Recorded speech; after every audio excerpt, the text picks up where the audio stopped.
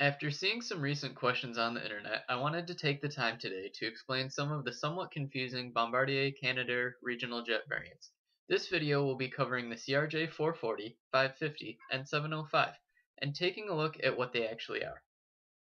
All three of these aircraft are exactly what we described them as in the intro, variants to other CRJ airframes. The 440, 550, and 705, although their own types, are just modified or reconfigured interiors of other CRJs. Each aircraft has no difference in airframe, engines, avionics, or anything else like that from the CRJ type it was built off of. In this video, we will start with the smallest aircraft, that being the CRJ440. The CRJ440 was originally delivered to Pinnacle Airlines and operated for Northwest Airlink. The 440 is really just a CRJ200 with a different interior. This aircraft featured a 44-seat cabin with a large closet, whereas a normal CRJ200 had 50 seats. The reason behind this variant was due to the pilot contract and the scope clause. At the time, Northwest's pilot contract limited the number of 50-seat aircraft the regional carriers could fly. According to Bombardier's production list, 75 of the 440 model were built, and all delivered to Pinnacle. All the aircraft that were originally delivered as CRJ440s have since been converted to CRJ200s and now have the standard 50-seat interior. Because of this conversion, there are technically no more CRJ440s left in the world, since they are all 200s now. Let's take a look at serial number 7733 on the CRJ production list as an example. November 8733 Golf was delivered as a CRJ440 but then converted to a CRJ200. In this example, the aircraft kept its registration or N number the same and will always keep its serial number since it's unique to that and only that specific airframe. The next aircraft we will cover is one of the newest variants, that being a CRJ550, which is currently only operated by GoJet on behalf of United. The CRJ550 is a newly configured interior on an old CRJ700 airframe, featuring 50 seats in a 3-class cabin configuration, as well as added galley and closet space.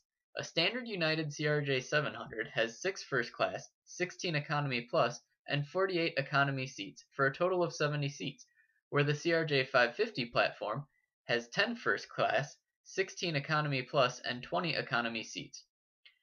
As the last CRJ700 was produced in 2018 and orders for the CRJ line are no longer being taken due to its sale to Mitsubishi, all CRJ550s originally started or will have started their lives as CRJ700s, meaning a CRJ550 will never roll off the Bombardier assembly line.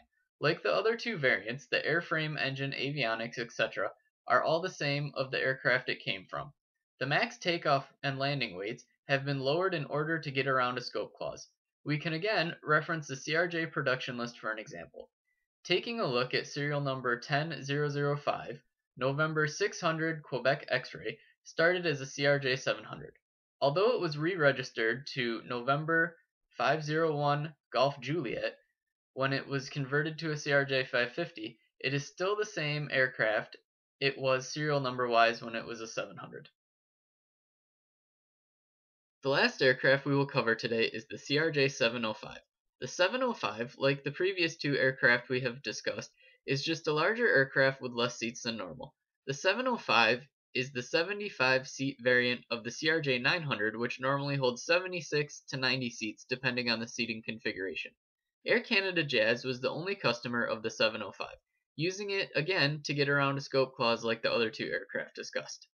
The Air Canada 705 holds 10 business class and 65 economy seats, where the standard Air Canada CRJ900 it was derived from has 12 business class and 64 economy seats for a total of 76 seats.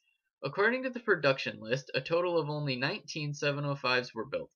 Air Canada announced in 2016 it would reconfigure the cabin of its 705s to 76 seats, which would convert them into CRJ900s. Referencing the CRJ production list again, we will take a look at serial number 15050.